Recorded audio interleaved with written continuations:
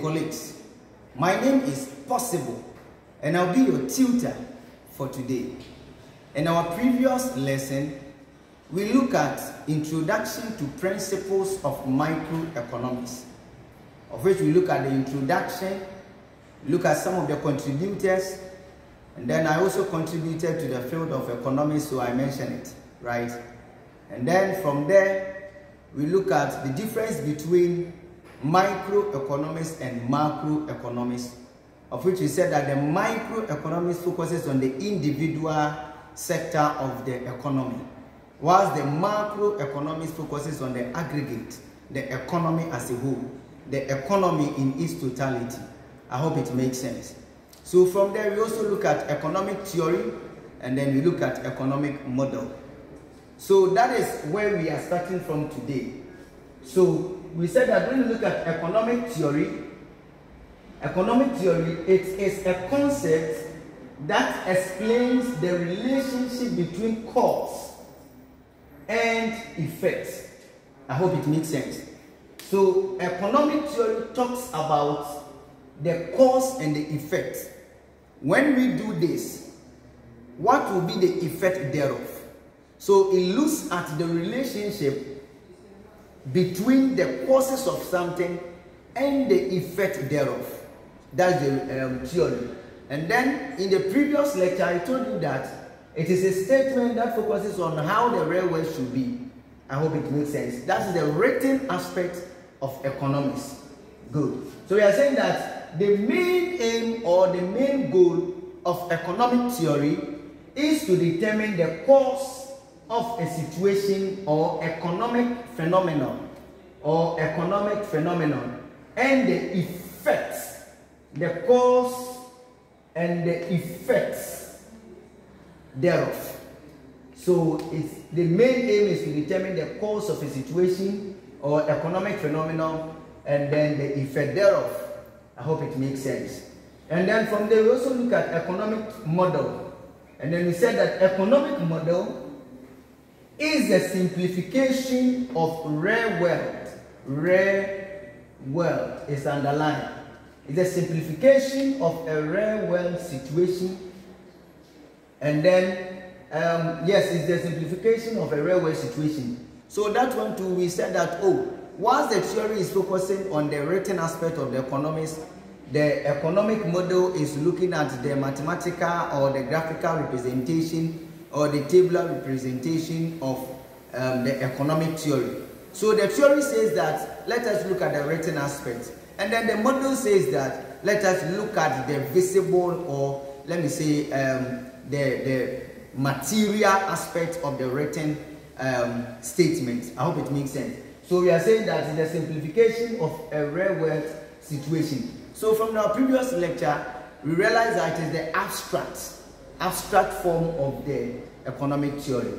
So we are saying that the main aim of it, or it contains the assumptions that establish relationship among economic variables. So the main aim is to establish relationship among economic variables. That is the main aim of the economic model, to establish relationship among economic variables. I hope it makes sense. Now today we are starting with positive statement or positive economics, and then we also end with normative statement or normative economics. When you talk about positive statements or positive economics, we are talking about statements that could be proved or disproved with reference to fact. I hope it makes sense. Nice one. It means that when we say something, or whenever you hear something about economics or any economic statement, the question is, could it be proved or disproved when we compare it or when we try to verify it with fact? Now don't be confused. Because it is positive statement, do not ever think that, always the statement must be true. No. Sometimes the statement could be false. But the situation is that that statement could be disproved that it is false. I hope it makes sense. It is not always that the statement has to be true, right? That is why we are saying that the definition of the positive statement is that it could either be proved or disproved by reference to fact. Yes, indeed, it is false. The statement is false. Yes, we understand it. How did you manage to know that the statement is false? Because you can make reference to the true statement.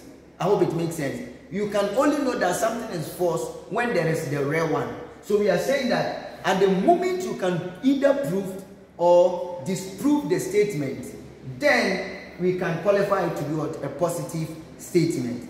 I'm repeating it and I'm repeating it. It does not necessarily mean that when the statement is true, it belongs to positive, and then when the statement is false, it belongs to normative. No. We are saying that this positive statement can contain a statement that is either true or false. I hope it makes sense. Provided that statement could be either proved or disproved when we compare it with the facts. I hope it makes sense. Or when we try to verify it to the fact. I hope it makes sense. Or verify it with the facts, the actual fact on the ground. Now we are saying that it looks at, the positive statement looks at what is rather than what should be or what is ought to be. I hope it makes sense. We are saying that it looks at what is prevailing on the market or what is prevailing in the economy rather than how the economy ought or should be. I hope it makes sense. So it's more or less like almost every question that you will hear, you will hear that it is talking about the ought or the should, automatically qualifies to be under the normative statement. I'm repeating it. Anytime you see the should or the ought to be, the first thing to come into your mind is the normative statement. But anytime you see the sentence or the statement, and then you see that the statement is talking about what is, it does not necessarily mean that the what is will be in the sentence or they will be in the statement. But you see that the statement is, it means that like the statement knows what it is talking about. That's what I mean. Then your attention has to move straight to the positive statement. Now let us quickly look at the normative statement. We are saying that it represents a statement of opinion, that value judgment, which cannot either be proved or disproved. So the normative statement cannot either be proved or disproved.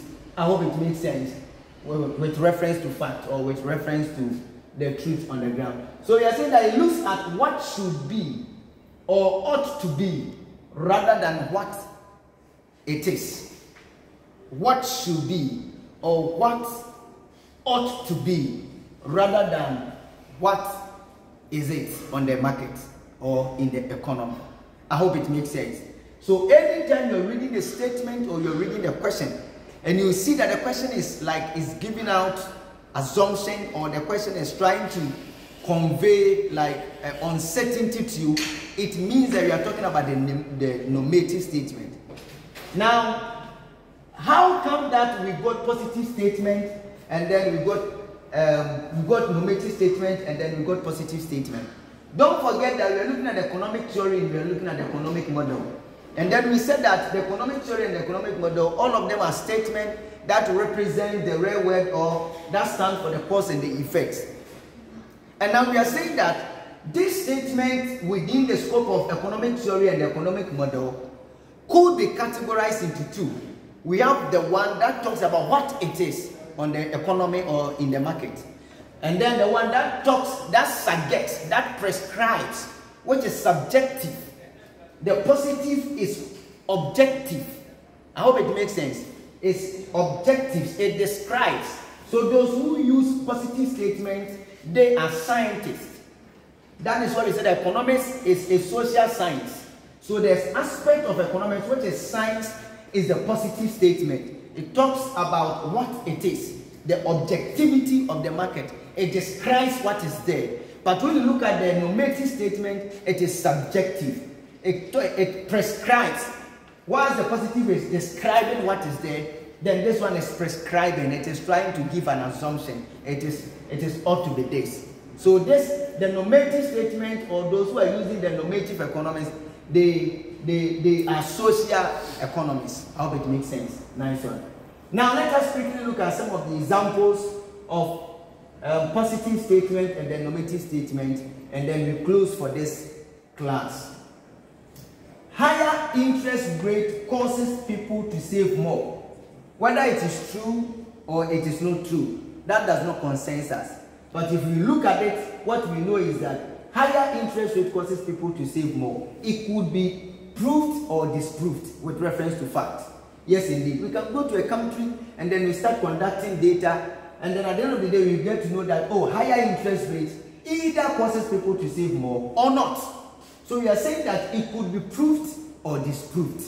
Higher interest rate causes people to save more. So we are saying that it is a positive statement. Positive statement. I hope it makes sense. Road use charges would increase traffic. Road use charges would increase traffic. Now, listen to me carefully. You can either agree with this or disagree with it. Yes, that one you are right. But that isn't what we are looking at. We are looking at the fact that this could either be proved or disproved with reference to fact. I hope it makes sense. Provided we are using my country, Ghana, as an example. Yes, the government can say that, hey, you are lying. Road use charges shall by no means increase traffic. I hope it makes sense. That one could be disproved or could be approved. I hope it makes sense. So the fact that you do not agree or disagree with this does not necessarily classify the statement to be positive or normative. I'm emphasizing this one several times because I know what I'm talking about. Some of them, you yourself, you even know that, oh, this one, the statement is not true. I hope it makes sense. Yes, it is not true because you have been able to approve or disprove it. You have been able to compare it to what is on the ground. Then that you have been able to see that, oh, it is not true. I hope it makes sense. So once you have been able to compare it with what is on the ground, it means that when you compare it with a reference, it could be disproved. Then it is positive statement. I hope it makes sense. So this one also is positive statement. Positive. Because it could either be proved or disproved. Number 3, the tax system should be used to reduce traffic. Now I've told you, here is prescription, it's a suggestion. The tax system should be used to reduce traffic. It means that the person is not certain, the person is giving out his assumption, is giving out like an idea. So if I'm giving out my idea or a prescription, I'm saying something. So that one, it doesn't concern that we can't we cannot prove it or disprove it. I hope it makes sense because you are trying to give out what you know, like it's not something that you are so certain about, like you are giving an assumption or you are prescribing something. So if you like, you can take it. If you don't like, you will not take it. So you are saying that the tax system should be, and then the secret is I've told you, anytime you see the should be or the ought to be, it means that you are working within the scope of normative statement. 90%. The 1% is the exemption. I hope it makes sense. So the tax system should be is normative statement, the normative statement, the normative statement. Government should tax the rich to help the poor. Whether it is true or not, he is trying to give out his idea or his mind. The government should tax the rich to help the poor. That one also is a normative statement. Normative statement. Normative statement. The next one is smoking should be, open up your mind here, question 5 and question 6. Smoking should be, so they should be discouraged. It's normative statement. So from here, smoking should be discouraged is normative statement. Normative statement. Normative statement. If smoking is not discouraged, government will spend a lot on health this year. This is a lot on health this year. that is positive. Positive. So the answer is nominative statement and positive statement. Look at the order of arrangement. Nominative comes first before the positive. So he said that government smoking should be discouraged. It's nominative statement. And if smoking is not discouraged, government will spend a lot on health this year. It's positive statement. So it is not always that you only get nominative statement or positive statement, only positive statement. No, sometimes you can get combined. Sometimes you can get nominative, nominative, positive, positive in one sentence. Sometimes you can get nominative, nominative, positive. Sometimes you can get positive, positive, nominative. So open up your mind. Let us look at D. The 6. High income tax rates discourage efforts. High income tax rates discourage efforts. Here is positive statement. So government ought